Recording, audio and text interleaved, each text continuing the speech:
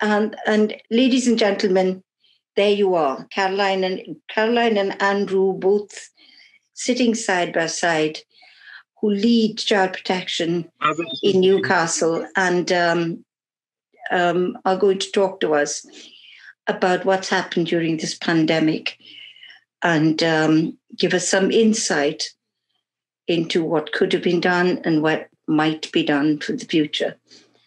Bless you. Off you go.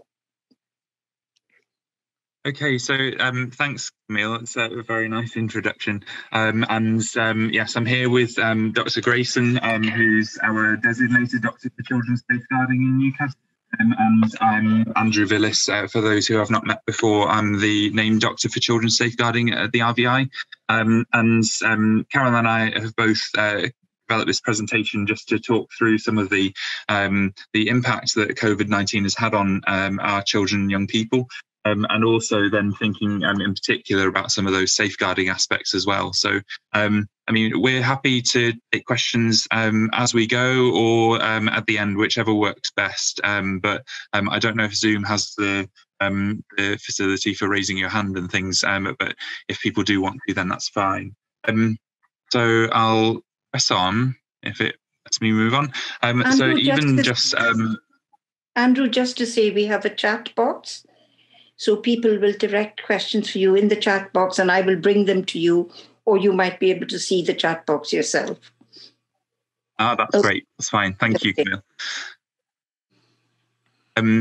So even just up until recently, so 1st of December, this article was on the BBC website, still highlighting the concerns that that vulnerable children have been missed during the COVID lockdowns, and stating that the invisibility of vulnerable children through the pandemic should be a matter of national concern, and that comes from the Chief Inspector of Schools in England, and that kind of highlights that all throughout the lockdown periods and the pandemic in general. There's been a lot of worry about the impact of COVID on children and their overall development and needs, not just from a safeguarding issue, but their overall development and needs, as well as those children who are going to be more vulnerable. And so we wanted to talk to you about some of that and about what we've seen here locally, as well as some of the national findings as well. And then, as I say, it may spark some discussion and debate towards the end. So right at the beginning, Peter Green highlighted in a paper talking about the risks to children and young people during the COVID-19 pandemic, and said that even at that early stage that a shift in focus was needed to avoid an irreversible scarring of a generation, and talked about this secondary pandemic of child neglect and abuse for these children who are going to be missed as a result of the lockdown measures, and felt that children were perversely suffering for the benefits of adults. As we all know, certainly in that first wave, the view was that children were relatively unaffected by COVID, and they wouldn't have the same medical complications as adults would. And so it was felt that a lot of the measures which were being put in place were very much to safeguard the health of adults, but to the detriment of young children. And as we can all remember vividly, I'm sure the stay-home message was for everybody, and this led to this reduction in children being seen by a lot of those services that would normally have had eyes on them. So children not being brought to the emergency department as frequently. Also not necessarily being seen by the GPs as regularly, which was understandable that would happen. And at the same time as well, it was reported in, as I remember seeing the article on BBC News as well about the fact that alcohol sales in supermarkets was on the rise. And Peter Green said that this sort of set up the perfect conditions for a safeguarding failure, and described that what we were doing was actually establishing this sort of pressure cooker situation in the family home and around family life. The Children's Commissioner for England at that point as well highlighted the same concerns about increased risk of abuse and neglect during the pandemic, and really talked about these circumstances at home where household stresses were going to be higher, understandably, with families all being confined to the family home and not allowed to go out and have the usual releases that they may have normally had. That there was going to be the financial impact for families as well, where parents may have job insecurity and money may have become even more difficult. This was also going to set up a platform for increased domestic violence, substance misuse and mental health issues, as people started to turn to sort of more negative coping strategies for being confined at home. And as we've said, the sort of usual safety nets that we would usually have to look out for children, and especially our vulnerable children, such as visits from children's social care, being seen in schools, and all of the other support services that might have been around to help the family, were not as able to have regular contact with families, and therefore, again, may have missed children who are vulnerable but not picked up in the way that we would have before. Then just recently, Anne Longfield's, the Children's Commissioner for England, there was a publication called Childhood in the Time of COVID, which is worth having a look through when you have a moment, and again highlighted that view that children have fewer health risks from COVID-19 and yet have disproportionately suffered from the nation's efforts to control the virus. And looking back at the pre-COVID statistics, even before it struck, there were about 2.2 million children in the UK living in households which were affected by any one of the toxic trio, which is, for those who don't... Can you speak into the mic? We're losing you. Oh, sorry. I'll try and. People don't usually say I'm too quiet, but that's fine. It's when you can you hear me turn your now? head away. It's when you turn your head away. That's fine. That's fine. I'll try and keep. Don't woggle your head. That's all right. So as I was saying, there are about 2.2 million children who lived in households where there were any one of one of the factors of the toxic trio. So people may have heard of that phrase from the media or from other safeguarding contexts as well. So the toxic trio are these three factors which you will often find in children where other safeguarding concerns are raised.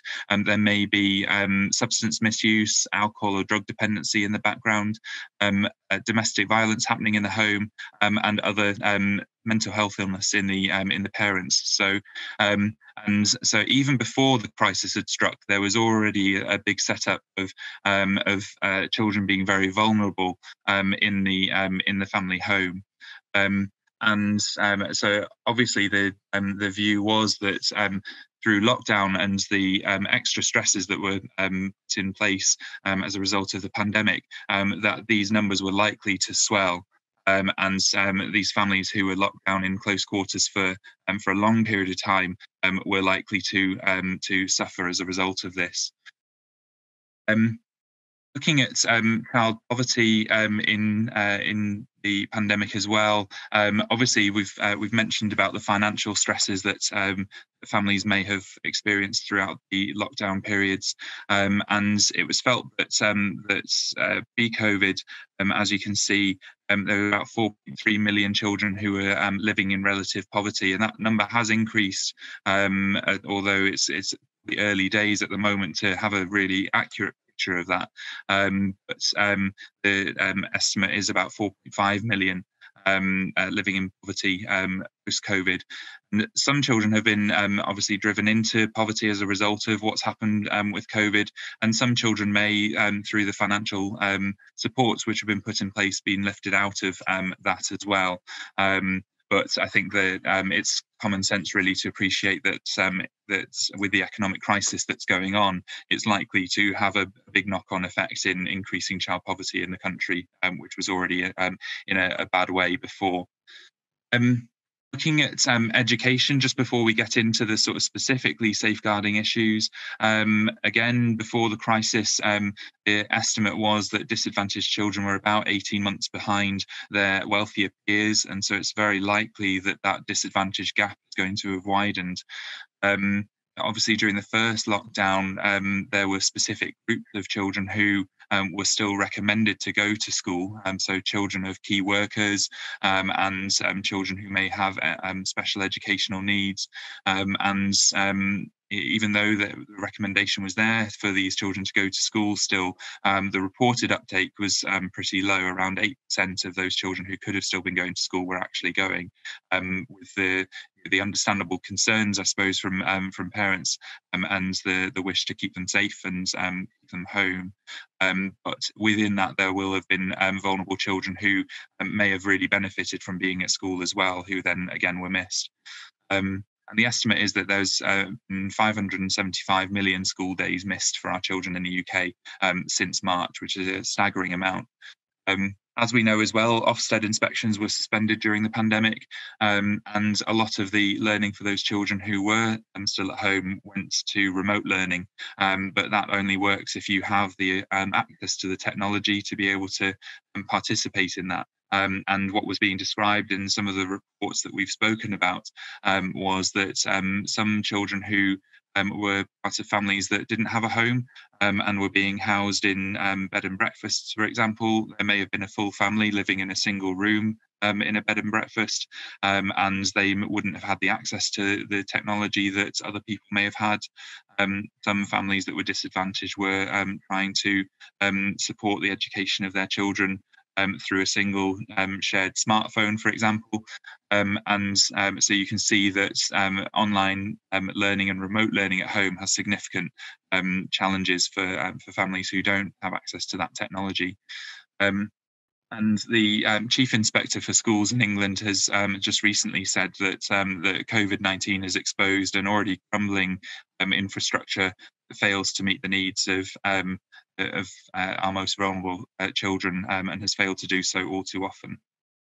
So what did we see, I suppose, in the NCH, and I'm sure in a number of hospitals across the region? We saw a reduction in the number of children coming through the ED. The RCPCH had reported that ED attendances were down by about 93% in the first lockdown. And we had expected to see that because families and vulnerable children weren't necessarily being picked up in other ways, that we might have seen children coming through ED with other injuries or sort of other incidental pickup of harm. We didn't necessarily see that so much, which I suppose is a worry in itself as well. That children who may have been harmed were potentially just still at home in that situation. We also saw late presentations of important medical conditions. So I remember seeing a few children presenting quite late in DKA because of the worries about their symptoms being attributed to possible COVID. And right at the beginning, we cancelled a lot of our non-urgent services, outpatient clinics, so we weren't seeing children that we normally would have been seeing. Then started to move to remote consultations, usually by phone and sometimes by video. And again, you don't really have your eyes on the child in the same way that you would have before. And then our child protection medical assessments, will come onto that shortly, and in the changes that we saw there. But certainly we streamlined our process for that as well, wanting to minimise the time that parents and families and children were in hospital, potentially putting them at risk of picking up COVID. So we were doing a lot of the initial steps over the telephone in our usual history taking, and then the children were being brought up for the examination part only. So our actual time where we were spending with children directly was much reduced compared to what we would normally expect. And you lose out on a lot of things that you might observe about the interaction with families and their general observations on how the children are, how they're behaving, what their development seems to be like. So there certainly was a lot that we've lost there.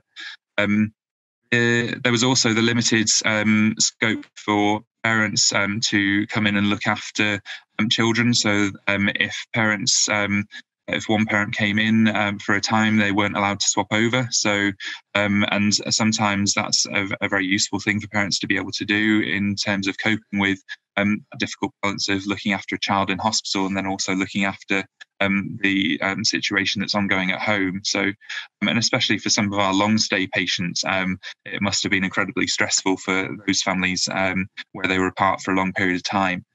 I think some of the key things that of positive note that have been there are that actually there's been a lot of really good virtual networking. I suppose today is an example of that. We've all got very used to using virtual platforms, and in terms of networking across the region and nationally from a safeguarding perspective, it's really been helpful to be able to dial into things and share learning quite quickly, rather than having to have everything postponed and then travel to things later on. And also in terms of our safeguarding meetings, so strategy meetings and case conferences, it's been very helpful that the professionals have been able to access those meetings and be available for those with a bit more ease than having to traipse up to the hospital. So we've been seeing a really nice boost in general practitioners being able to attend, and also the allied healthcare professionals. So that's been a real positive. Coming on to our child protection medical assessments, we reported some work earlier in the year just looking at our numbers of children who were being referred for child protection medical assessments. So children being referred from children's social care to us. And often what we would have experienced in the past was that that most of those referrals would come from concerns picked up at school, then being relayed to children's social care, and then they would come in for a medical assessment where it was appropriate, and also pickups by the police as well. So we were worried that that the number of children being referred to us was down, and so we looked at the time period of January to April. And compared it to the same period in previous years. And this was all across the sort of northern patch of the northeast, so Northumberland, North Tyneside, Gateshead and Sunderland. And what we found was that there was a significant drop in the number of children being referred for medical assessments. So as you can see, it was pretty steady in 2018 and 2019 with about 150 referrals a month, and then dropped by a third down to 100. In 2020, and when you look, there was a dramatic drop down in 2020, specifically in April, with just over 10 children being referred across the whole patch for child protection medical assessments. So there was a dramatic decrease in those numbers, which was similar to what the pieces were reporting as well. Just to bring in a couple of cases along the way, we'll talk about this one just now, just in terms of child protection medical assessments and thinking about specifically the different types of harm that we see. So this is mainly in relation to physical abuse. What we saw was that whilst children may not be being picked up in schools, some children were actually taking it upon themselves to escape harmful situations, which is an awful thought, but that's what children have to do. So this first example was a case of 5 siblings between 10 and 16 years of age, and 2 siblings had actually on this day fled the family home and flagged down a police car because of the harm that was happening to them at home. They had alleged that parents were physically harming them and chastising them in a number of ways with the use of different implements, rulers, cables, wires, shoes. And ultimately, 3 of those children were brought up for child protection medical assessments, and they all gave the same sort of story of chastisement and abuse. These are some of the quotes that were that the children volunteered themselves during those medical assessments. So anything that's hard that my parents can find, they hit me with. They reported that now school was closed, that they had more of a chance to hit me every day, saying that Dad hits me a lot unless he's sleeping, and that the children were scared to go back because if they went back, it might all start again.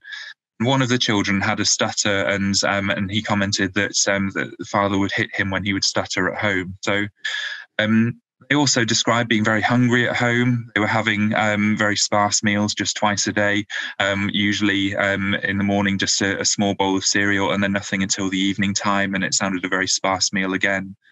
Parents themselves, however, denied hitting the children, and even suggested when the history was taken that the children were likely to have just been hurting themselves. When we looked back at the previous records, actually, there was a lot of social care involvement that had been there in the past as well. So there have been a number of child protection inquiries for this family previously. They'd previously been on a child in need plan, had different child and family assessments. And there have been concerns raised in the past about inadequate supervision of the children, about the home conditions. Children had actually had a brief period in foster care, and some of the children had been missing for periods of time as well, which had raised alarm. And right back at the very beginning, there was concern that the children were reporting that these adults who were looking after them weren't actually their parents. So there was a really significant background there. And then these children were having to find their own source of support during a difficult time. All three children that were seen had a number of injuries, all of a similar pattern of sort of linear scarred injuries, which fitted really with the history they were giving of inflicted injuries with the use of an implement.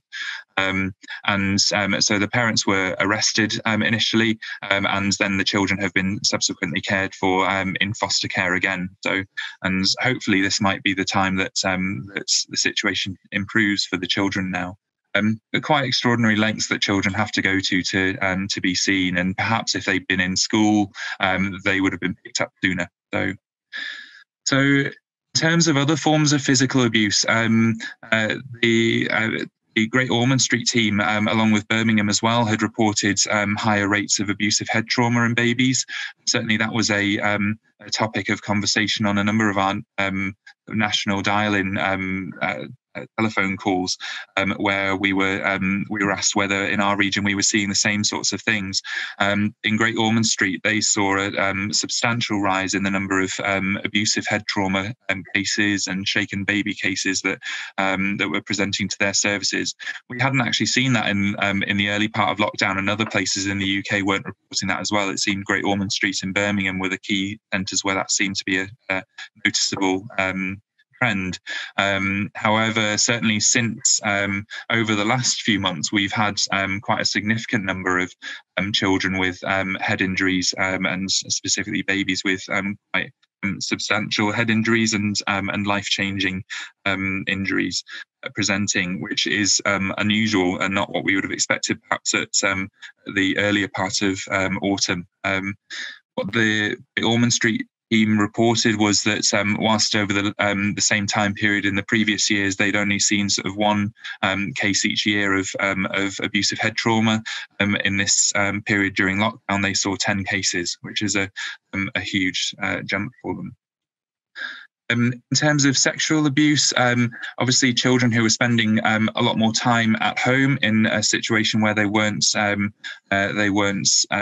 necessarily being seen by other people, by their friends, by other family members, it's increased the chances and the risks to children of sexual abuse, and Childline and NSPCC certainly reported that there was an increased number of contacts to them about intrafamilial child sexual abuse during that time.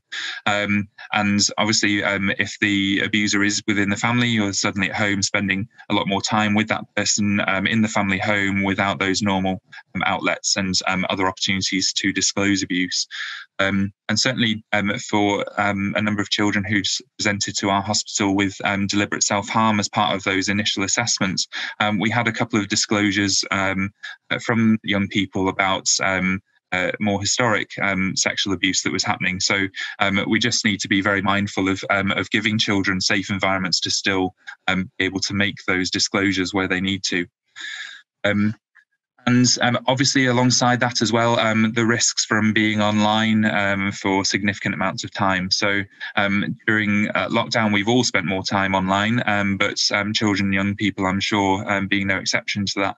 And not only for education purposes, but for access to social media and other forms of entertainment, such as online gaming. And so there was an increased risk for sure of online abuse happening. And also, where there are systems of supervision and moderation within online platforms, these services were certainly overstretched during that time. The Internet Watch Foundation reported that there was a significant jump in the number of reports from the public about sexual abuse online between March and July in 2020 compared to the previous year. So an increase of nearly 15,000 reports, of about 50%.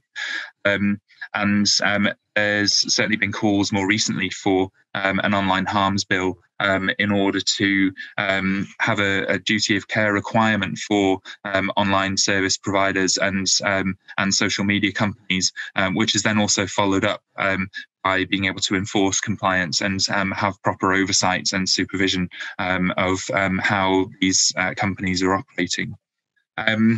Domestic abuse. So on the national and regional dial-in meetings that we were having, the police were quite consistently reporting to us that they were having an increased number of call-outs to the homes for instances of domestic abuse, and this has also been mirrored by what's been reported in the National Domestic Abuse Helpline.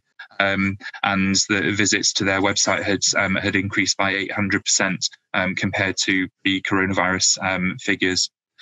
And also, we know that this has provided a particular time for increased exploitation of children, young people. So suddenly children were a bit more accessible, I suppose, in that they weren't in school. And if children are at home spending a lot more time online, they were being opened up to online grooming and exploitation.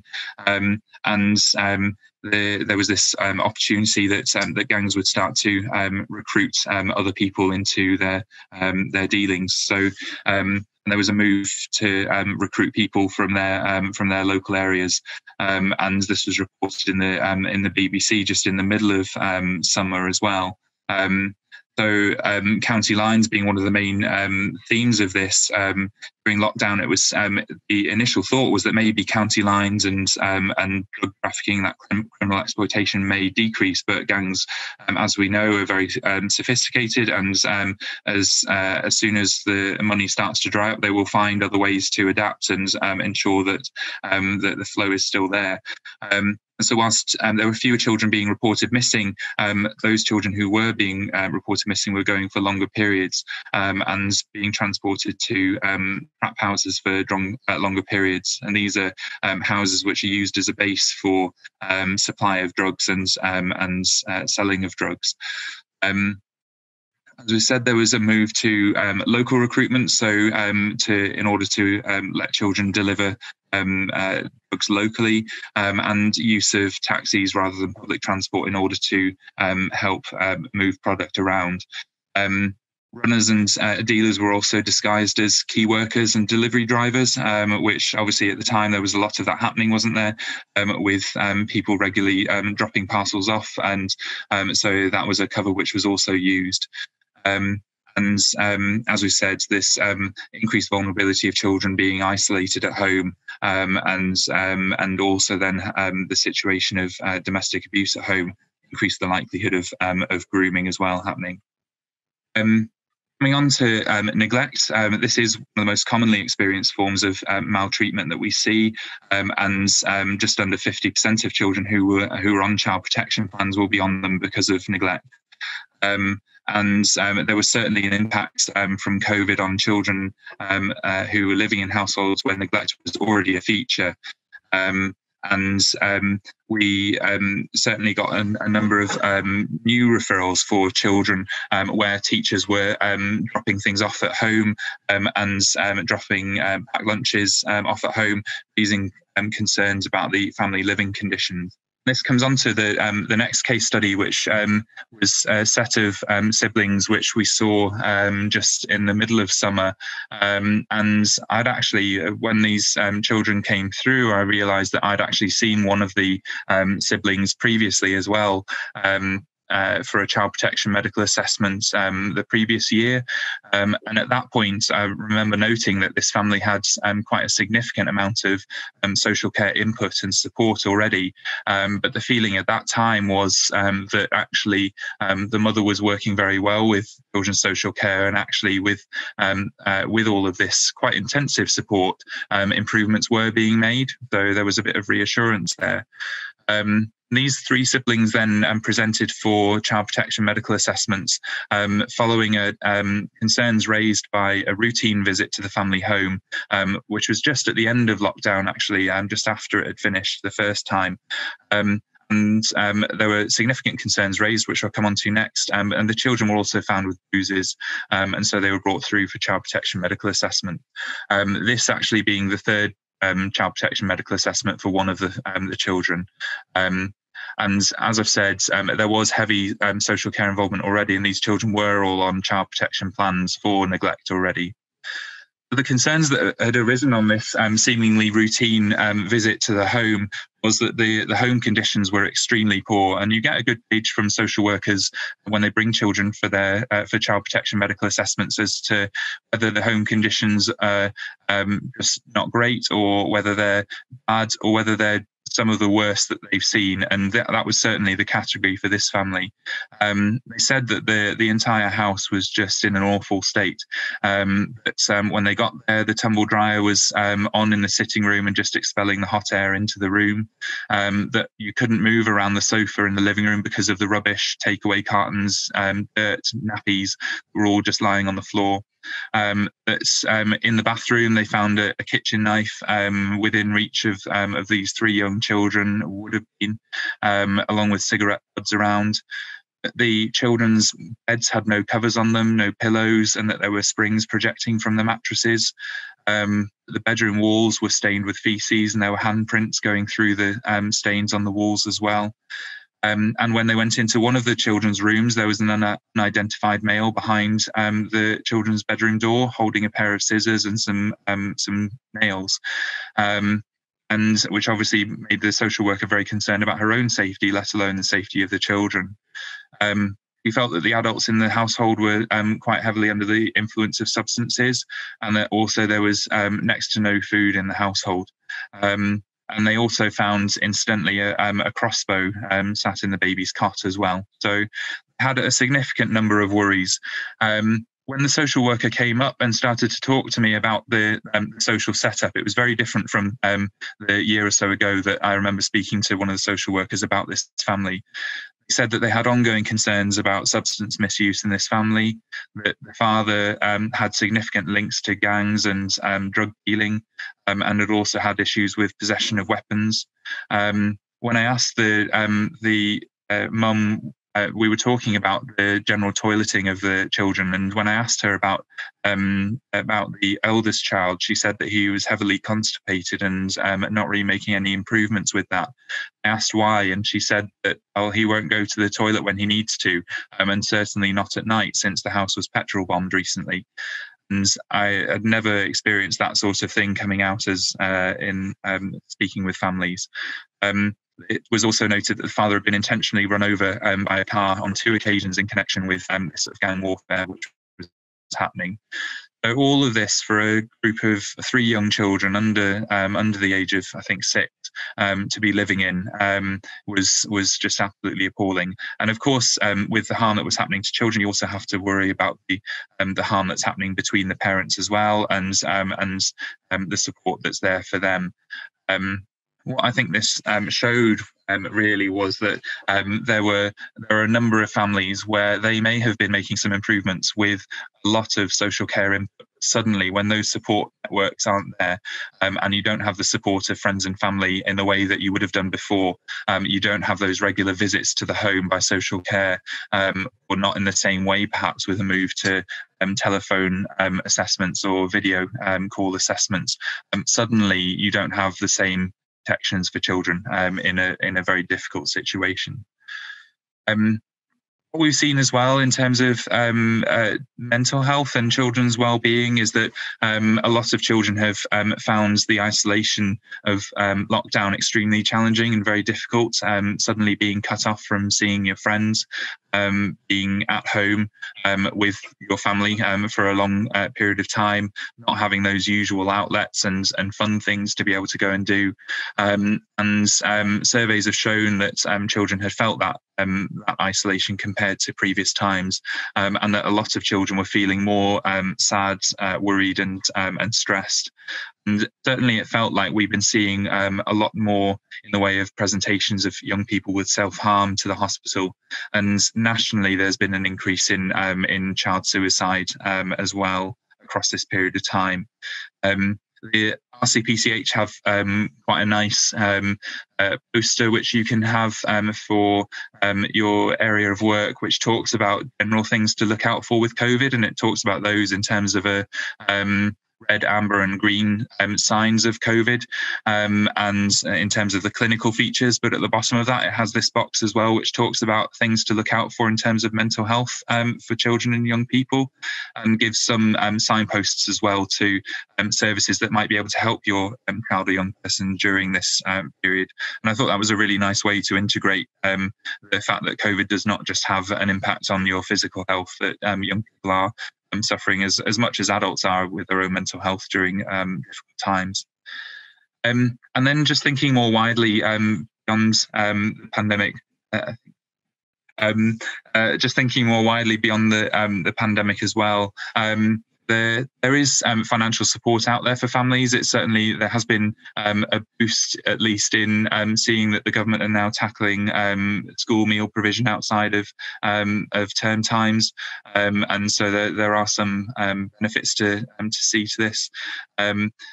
There's certainly support out there for children who are exposed to domestic abuse, and looking through the services which are available on Childline and through the NSPCC, there is a lot out there for children and young people. So certainly if you have any children in your services that you think might benefit, that's a good place to signpost them to. There's support in place in schools as well to help respond appropriately to the fact that people will have been having a very difficult time recently, and also for those people who have experienced different forms of harm and adverse experiences. I think that hopefully in the next few years there will be a bit more progress made in terms of online safety. I think that's been something which has been talked about for a long time, but hopefully with what's coming out of the pandemic and people's better understanding about how harm is perpetrated, I suppose, across online platforms, hopefully that will start to make an improvement in the near future with a bit more regulation and supervision.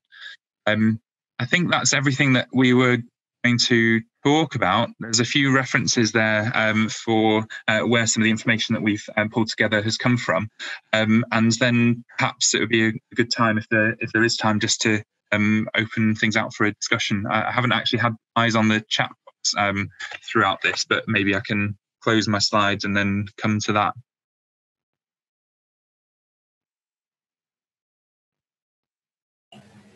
I have been keeping an eye on the chat box, and there's only one chat from me.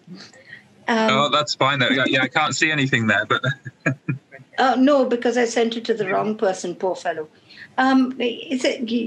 Was there something different, like, for example, preventive, a safe placing of children, preschool children, who were on borderline of safety when the second lockdown came?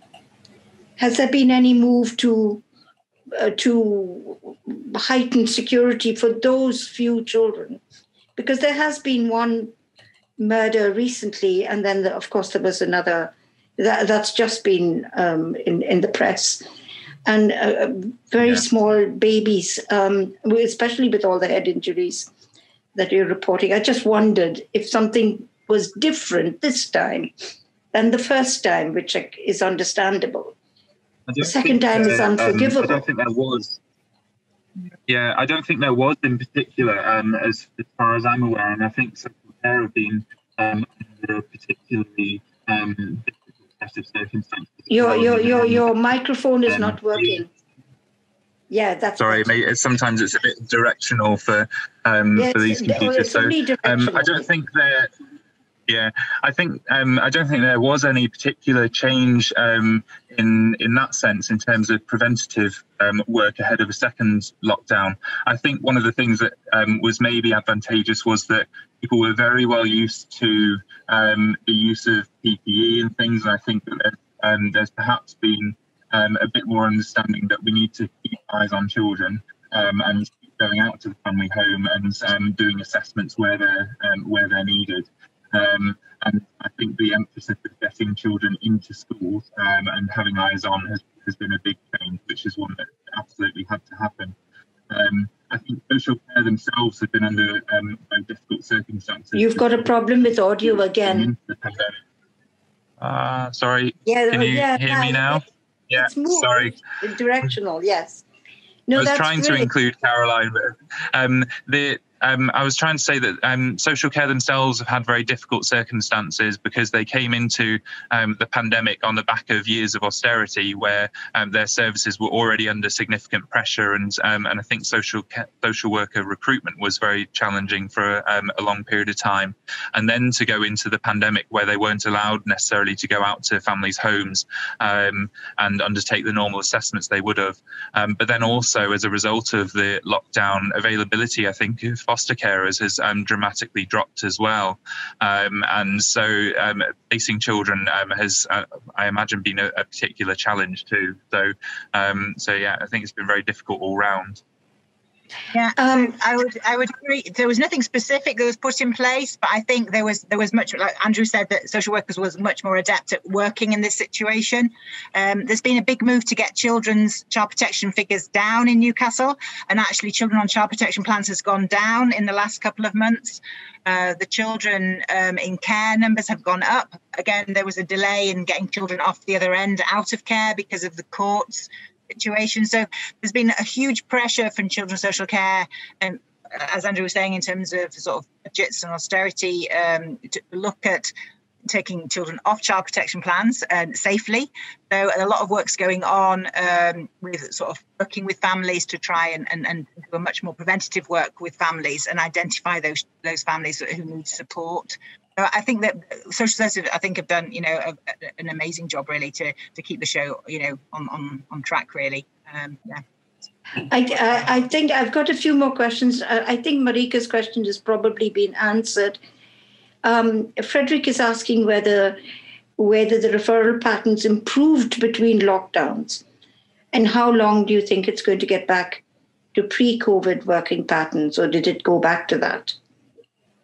I think we're pretty much, from our perspective in hospital, I think we're pretty much back at the same referral levels that we were having pre-COVID. I think we've had some very busy few months. And I think also we've had a lot of input from the specialty teams as well within the hospital, who've had concerns about their young people who are maybe not being brought for the treatments that they need as part of their long-term conditions because of worries about COVID, and a lot of those cases have actually been taken on board really quite robustly from children's social care. Their response has been pretty amazing.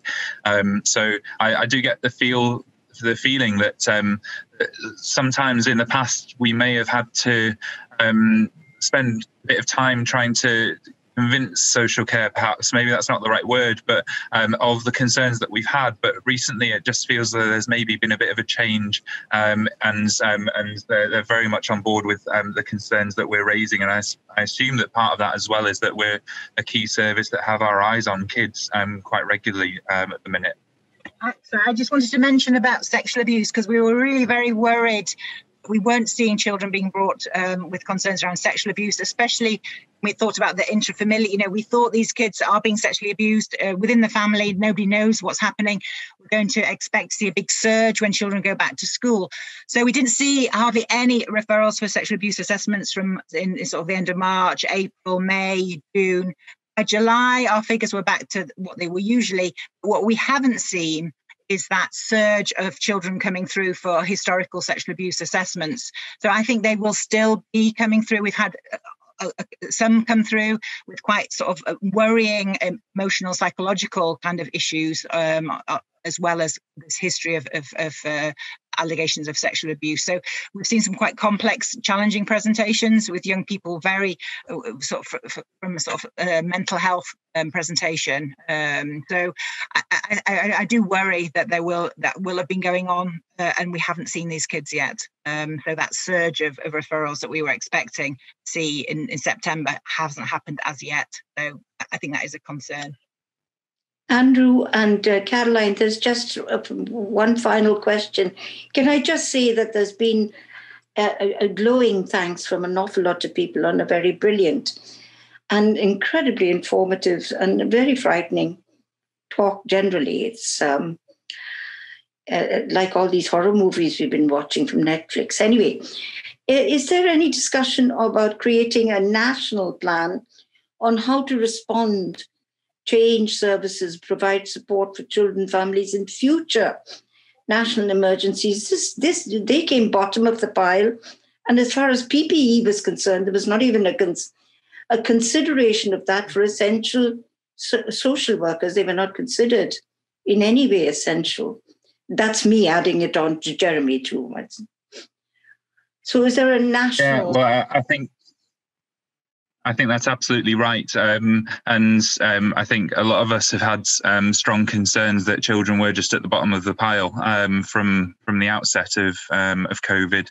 And certainly it beggared belief right towards the beginning that pubs were still open and children weren't necessarily able to go back to school yet. So I think the government had to get their priorities right. And it feels like certainly in the second lockdown, a lot of lessons have been learned. I assume that a lot of this is going to be taken forward in terms of planning for future similar events, and certainly there's a lot of calls from particularly people like the Children's Commissioner for England to make sure that children are put at the centre of any future plans. And the RCPCH has been collecting data throughout this time period as well, in particular from a safeguarding perspective. So you would hope that will all inform future decisions, but I think we're all very biased, but appropriately so, that children should be prioritised throughout all of this. And I think one of the key steps is making sure that children, that schools are still kept open no matter what. Jeremy, I'm going to close down very shortly. Hang on, there is another question. Oh, it's just a comment. Children don't vote or pay tax. That's why they're not a priority for this government. It's just a comment, which everybody would agree with. Jeremy, do you want to unmute if you want to say anything about that, about the response? And if you have some thoughts, and if you're still here. Well, thanks, Andrew, for your really useful presentation and summarising it. I just think that, it's not just pandemics, is it? The national emergencies and a real question about how our RCPCH or other organisations can take forward some sort of learning. One of the things I think that there's been a lot of research done, there's been a lot of information about the impact of the pandemic and lockdown. There's been a lot less about what we might do next time. And, probably there will be a next time, whether it's soon or in the a long way in the future. That seems to be what people are saying to us. So I do think there needs to be an eye on the future and a future plan, accepting the fact that it wouldn't be very easy to put in place. And of course, it would be very expensive. Yeah. Thank you, Jeremy. I think we'll be learning about this for a long time to come. Right, I think we probably need to call to a halt now. Yes, we do. It's 13:20. I'm delighted that you turned up and it's been an excellent morning and it's been an excellent closing experience. So bless you all. Thank you very much. And please come back for more in March or even earlier. There are other events coming up. Day next year, and we'll be sending out the usual literature. So look out, guys, for this specialty days that we talked about at the beginning, and the 2 GP 3 days, and of course the conference will be running next year in some shape or form, without a doubt. Thank you, everyone. Thank you and goodbye. Thank you. Good night. Goodbye. Good afternoon.